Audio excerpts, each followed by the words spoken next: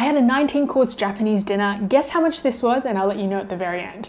We started off with appetizers, then boarfish sushi, flounder sushi, a small dish of asparagus with walnut sauce, egg tofu and fried fishball, then jandori sushi, alfonsino sushi, scallop sushi, miso black cod, a tuna lollipop, seared tuna sushi, steamed eel sushi, cuttlefish sushi, ox tongue katsu, yuzu miso eggplant, beetroot salmon, egg omelette oyster hand roll, seared paradise prawn sushi, seared salmon belly sushi, and lastly, yuzu jelly dessert. Sushi was fresh, I was left feeling very full, and this came to $110 per person. Address is linked in my caption and full video on my YouTube channel.